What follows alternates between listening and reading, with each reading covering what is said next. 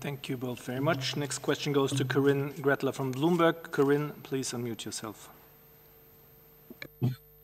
Hi, thanks for taking my question. I also have a question about the origin study, one for Mr. Tedros and one for Mr. Spahn. Is the lack of the raw data the biggest issue that's kind of hampering moving forward with the origin study? What are the other challenges? Yeah, and basically, you know, you say you're discussing this with member states and asking China to be transparent. Sometimes, I guess, you know, it feels a little bit like the momentum has lost steam and maybe fizzling out. I just kind of want to see, you know, what your take is on that, Mr. Spahn.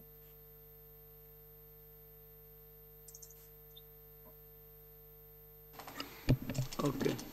No, thank you very much. Starting from the last one you said, momentum, if momentum has been lost, I don't think so, because we need to really continue in order to, we need to continue to start the study in order to know what exactly happened. If we know what happened, then we can prevent future similar crises or problems. So it's basics.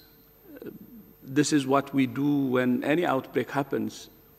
Forget about a pandemic of this proportion, unprecedented. Even in any outbreak, you go and understand the origins, and we need to know what happened in order to prevent the next one. But there is the other part of it, especially considering the unprecedented nature of this pandemic, the number of people that died and the number of people that suffered. Take the number of deaths alone, more than 4 million. I think we owe it to them to know what happened. And everybody should cooperate to know what happened and to prevent the same crisis from happening again. And that's why we need cooperation. And then to the challenges, of course, one is, with regard, one challenge, one problem is sharing raw data. And I said it at the conclusion of the first phase that there is this problem and it has to be addressed. And the second is, there was a premature push to,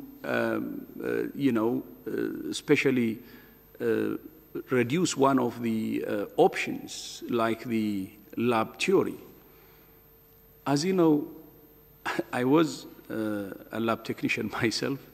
I'm an immunologist, and I have worked in the lab. And lab accidents happen. It's common. I have seen it happening. And I myself had errors. So it can happen. And checking what happened, especially in our labs, is important. And we need information, direct information on what the situation of these labs was before and at the start of the pandemic. Then if we get full information, we can exclude that. So one of the challenges, again, is, a challenge of access and also transparency with regard to the hypotheses that are put. So I hope, because of these two things, there will be better cooperation. The two things I said, one, knowing, understanding what happened can help us to prevent the problem from happening in the future.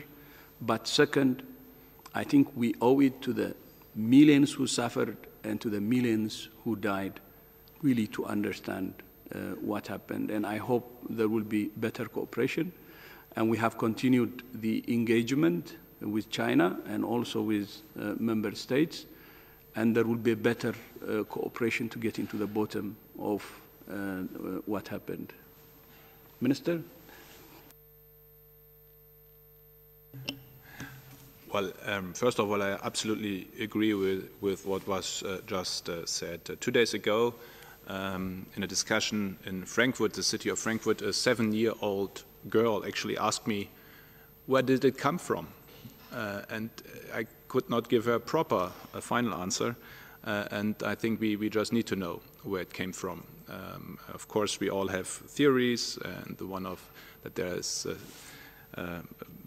zoonotic base to it all makes sense, but nevertheless, we really need to know how it happened, just to learn from it and to prevent it, or to be better able to prevent it for the future. And so we do appreciate the cooperation of the Chinese government so far for the first mission, but that's not yet enough, obviously. Like the G7 leaders called on more investigations, we fully support this, and so we can just call on China to intensify the cooperation to examine the origin of this virus, to learn for the future, but as Tedros just said, we owe it to the people.